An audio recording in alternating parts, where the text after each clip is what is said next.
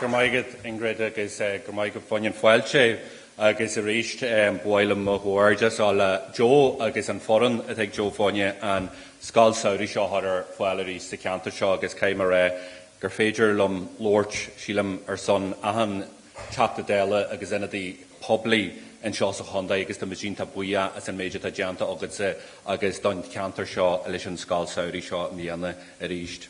Before I begin on my way here this evening, I was reflecting on last night's RTE Investigates programme in respect of the failures in the childcare sector and in the manner in which our economy serves our people. And I think what last night's show illustrates to all of us who've seen it, and I'll come on to some of this in my contribution later on, is that we have an economy that doesn't serve our people. As a father of 4 children, a person who lives not far from here, one thing that would keep myself and Roisin up at night is not knowing if our children were safe when we were out working. And what we witnessed last night was what happens when childcare is reduced to a business designed solely for profit, with little or no enforcement or regulation or standards. And it was shocking. But it comes after similar programmes on nursing homes and similar programmes in regards to services for people with disability. And when it comes to protecting our children, our parents, our family members with special needs, in my view, Fine Gael and Fianna Fáil have privatised essential services and outsourced service provision to the detriment of common decency, based on the false premise and the assumption that it is cheaper and more convenient to do so. I strongly believe that childcare should never be just a business. I strongly believe that the care of our elderly should never be just a business. I strongly believe that the roof over one's head should never be just abandoned to property developers or landlords. And the reality is that it is a false economy, because ultimately people suffer and the taxpayers end out forking out more.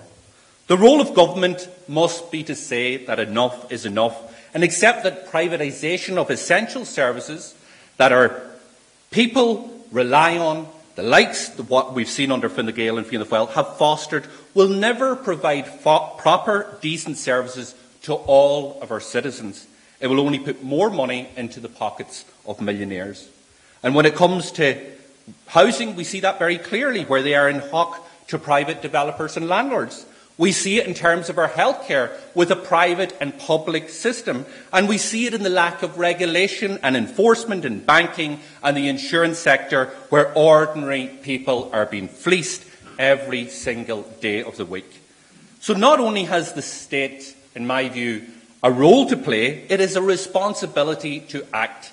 It has a responsibility to provide essential services to the highest of standards and at a fair price. And it must be the role of the state in promoting the development of an economy that it serves everyone and all, to take a side and to take a stand on what is right and what is good. These are the values that I believe that we all need to abide by. Stepping up and providing where there are failings, rectifying wrongs where they've been made, and taking charge where the state has abdicated its responsibility. In my view, that is the big challenge that we face, particularly when the economy is doing better. And it is doing better. So the question that we pose here in this session is, what could go wrong? Well, the answer is plenty. With Brexit chaos to our east, and to the west, we have Trump dictating trade and foreign policy through late-night tweets. But we also have other threats, and I want to focus on one of those.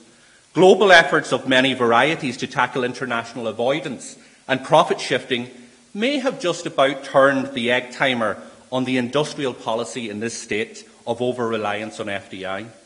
With it has come a renewed focus that has rightly been placed on the volatility of the temporary boom of corporation tax receipts that are collected by the Irish Exchequer. And all of these threats and risks undermine our ability to develop a strategy for the future which proposes and can resource solutions to the profound social and ecological issues of our time. Indeed, any such strategy that we develop needs to take into account of the position of the domestic economy, which teeters precariously between fire and ice, a trend towards overheating in one end, and on the other end, a Brexit-induced shock to output. And I believe that I want to also start by pointing out the wasted years that I believe that we will all look back on these last few years as having been. We have the fastest growing economy in the European Union, but we've made zero progress to universal healthcare. We have corporations and our banks have experienced boom-time profits, yet there are 10,000 people homeless in this state, and as referred to earlier, including 4,000 children. And we're getting the very fundamental issues wrong because we have done things the wrong way around. We have built a society to serve an economy instead of the other way around. And now we are facing deep uncertainty with a downturn of some sort probable. And how prepared are we today is the question. Have we built the homes that are needed to house our people? Have we built a health system that is fit for purpose and that can care for you when you fall ill? Have we invested in the education systems that are the foundation blocks in which any economy and any society needs to be built on? And my contention is that this country has failed to do those things, but is also making a lot of the same mistakes that we have done pre the previous crisis. So let's just look at tax. We have over €10 billion now collected in corporation tax last year. 45% of that 10 billion comes from just 10 companies, 10 firms, 9 actual groups of companies. And despite the claim from the Minister for Finance that this over-concentration and volatility of corporation tax receipt is a priority for him, the concentration is getting worse. The year before it was 39%, now it is 45%. We have the Irish Fiscal Advisory Council, which Seamus is chair of, telling us that between €3 and €6 billion of this, or up to 50% of the corporation tax receipts that we collect, are unsustainably high. They're at risk in the long term or medium term. And government policy has relied on these taxes to pay for day-to-day current spending. Indeed, last year, the big hole that was in health, it was filled by a boom and bonanza that was unexpected in relation to corporation tax. And moreover, we have gross take is now double what it was in corporation tax than 10 years ago. And no one in this room will be alien to the fact that we in Sinn Féin, including many, many others, have made observations about the folly of building public services spending on the bedrock of a sand that is our corporation tax base. Indeed, it is dominant discussion regarding the public finances. But this justified focus and comparisons to pre-crash stamp duty disguises, in my view, the real story and source of volatility in the Irish economy. There is a structural imbalance in the Irish economy of which corporation tax receipts are not the cause, indeed they are merely the symptom. A productivity gulf has opened up between hyper-productive FDI firms based in the capital and SME and micro firms which comprise over 95% of enterprises in the state. Simply put, small medium enterprises do not have the capacity to compete with multinational wages and benefits, nor do they face the prospects in which they will be able to do soon. Despite accounting for 95% of all enterprises in the state and about 70% of all private sector employment, domestic SMEs contribute just 35 to 40% of value added. We can see from the recent work in relation to the Nevin Institute, they estimate that productivity in Dublin, where a lot of the FDI is located, is some 89% higher than the EU average, the EU 15. But when we look at the border region and the Midlands region, we are half as productive as compared to the EU 15. With these two economies coexisting, we have a situation where public finances are being focused and, in my view, determined by when the next election is likely to take place. So we have Fine Gael who are promising to hollow out our tax base. Prior to the last election, the posters were abolish the USC. Leo Varadkar held them, his government colleagues held them. That would mean a €4 billion hole in the public finances today. They've dropped that agenda, and then before another election they said they were going to merge the USC with PRSI, and that's been quietly parked and isn't being implemented. And now the new rallying call is that we're going to cut between €2.2 to €3 billion of taxes for those of us who are lucky enough to pay the higher rate of tax. In my view, none of this is possible given the risks and the concerns that I have outlined. While at the same time, the government is planning Budget 2020. They're still not budgeting or accommodating or factoring in the Christmas bonus, which will take up half of the amount of space, half of the amount of discretionary spending that will be available in that budget. And the trends so far suggest that there will be another overrun in health, which means that there will be a need for a supplementary budget. And as we heard last night or yesterday evening at the MacGill Summer School about runaway capital projects, if this trend continues and the government not being able to manage major capital projects, and if they continue to run at the rate that they've been running, the Irish Fiscal Advisory Council tell us that that would mean a cut of about €2 billion on the smaller projects each year over the next number of years. These are our schools, our waterworks, our extensions to our community hospitals and so on. I've already touched on the risks, so let's stop and ask ourselves, what type of government looks at the risks of Brexit, looks at the climate chaos, looks at the unsustainable possible corporation tax bubble, looks at the warnings from its own watchdog and the state of our public health, and decides now is the time for deep and long-lasting cuts to personal taxation? In my view, this isn't the time. Indeed, to address these challenges, we require more resources. And those resources can be harnessed through policies, among others, such as ending the very generous tax credits for high earners, taxing wealth, and making your banks pay tax. And yes, the multinationals can contribute more by closing some of the top tax loopholes that a number and a selected few are able to avail of. Huge property investment funds. Some of the biggest landlord in the state, with thousands of property, pays no tax on its rental income, pays no corporation tax because it is structured in that way. It has thousands of property. They are effectively untaxed.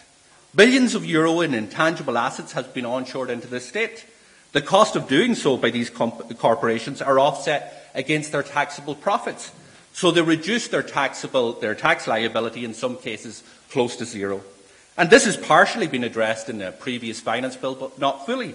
Doing so, if we were to address this fully, as has been advocated by the expert who commissioned the report, Seamus Coffey, it would bring in €750 million next year and each year for the next number of years. But the government doesn't want to do that. The impact of Brexit, Akerja, has been well discussed at this school, and indeed in previous schools. I think 2 years ago it was the subject of my discussion. But in terms of the Irish economy, the latest figures suggest that a no-deal Brexit will result in a €6 billion hit to the Irish economy in the first year. Within 5 years, the hit to the Irish economy will be €28.5 billion. It is predicted that the fallout of this will result in between 55 and 85,000 job losses in this state and 40,000 job losses across the border in the north. And they're just headline figures, because what is behind all of those headline figures are the real effects to businesses. Businesses will close. In some cases, individual mortgages will go unpaid. There will be cuts to public services as governments struggle to balance the books, and immigration will return to certain parts of our state. And there's been much speculation over the last 3 years, but we are now closer than ever. We are now teetering on the brink of a no-deal Brexit, particularly with the election of Boris Johnson and his appointment of a Brexiteer cabinet. He refuses to recognise that the backstop is the insurance policy that allows Britain to leave the European Union while it protects trade on an island-wide basis and, crucially, protects the peace settlements in which Britain is a co-signatory to, and ensures that we don't see a return to a hard border on the island of Ireland. But despite the massive impact on Brexit that it will have to our economy and the spillovers in society, the summer economic statement that was just published about a month ago contained very little with regard to the possible fiscal policy response. We in Sinn Féin have outlined that there's a need for a Brexit support fund, and what this would do would be to provide active support to communities and industries most at risk, to lift capital investment and our economic fortunes in a time of instability. We have also outlined in great detail how the EU can mitigate the damage of Brexit And the Irish government, we believe, and we will support them in doing this, must demand and must win the help of the EU through changes to the EU fiscal rules that will curtail our ability to support industries in the context of a no-deal Brexit. They need to secure an exemption to state aid rules. They need to leverage the structural funds to fight Brexit's impact. And a new Brexit Solidarity Fund needs to be created. And we need to broaden the scope of the European Globalisation Fund so that workers laid off as a result of Brexit can benefit from retraining and upskilling. The evidence shows that sustained and targeted public investment backed by stable taxes can expand our output potential, and drastically it can improve our quality of life for Irish citizens. And the same is true of the state's response to climate action, which to date has been an abject failure and among the worst among the world's highest income countries. Building our green productive capital stock, creating high quality green collar jobs in areas that have suffered investment drought to date can drive greater regional balance while at the same time unleashing the island's potential as a world leader in coming green economy. In short, they've given me a bell to remind people when they're coming close to the end. Yeah, I understand. When we outline the risks on the horizon, it is important that we also recognise the opportunities. And one of those is the debate that is well underway in the North in relation to the creation of a new and agreed Ireland and utilising the provisions of the Good Friday Agreement to make that happen. The debate on Irish unity isn't just confined to the North. It is raging, it is happening every day in the North, but it's not just confined to the North. It's also been much referenced by British politicians, including at the most senior level, including by the former Prime Minister, Theresa May. But it has been far more muted here in the South, with some notable exceptions. One of those I want to pay tribute to, someone I shared a panel at the first time I spoke at the MacGill Summer School in 2010, nearly 10 years ago, the late Noel Whelan. He was an active participant in events to discuss Irish unity, how we would shape the future, how we would make new relationships on this island of Ireland. And I was shocked and saddened to learn of his untimely passing. Indeed, he just tweeted me a number of days before, and I wasn't aware that he was sick, and I want to use this opportunity at MacGill to extend my sympathy to his friends, his wife and his family on his untimely passing. The debate on Irish unity is happening. Some have participated, others haven't. But it's happening with or without us. And it is important that all of us, and especially those in a position of influence, to participate in meaningful and constructive manner, do so. Today's focus is on risk. Sinn Féin's approach to risks such as Brexit disruption, uncertain global conditions and economic volatility at home is positive, radical and realistic. It's about ensuring that there's no further erosion of our tax base. It's about investing in public services. It's about ensuring that we do not over-subsidise private investors and financial institutions. It's rooted in public spending and investment, and it's about ensuring that we have public services that meet people's needs. Yes, the economy is doing well, but there's also another serious risk, and that is the risk that nothing will change. That risk is there for the families who are struggling to pay the back-to-school costs of their children in September. It's there for those that are living in fear that the monthly rent is wiping out their whole disposable income. It is there for the businesses who this week learned that they can't get insurance anywhere in Ireland. It is there for other businesses that have seen hikes in their insurance premium.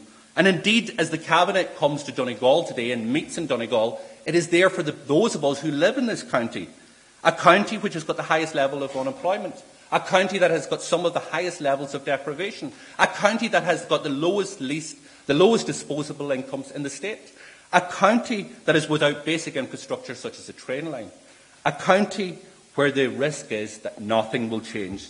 So as I conclude on my central point, that what we have built and are building is a society that serves an economy rather than an economy to serve a society.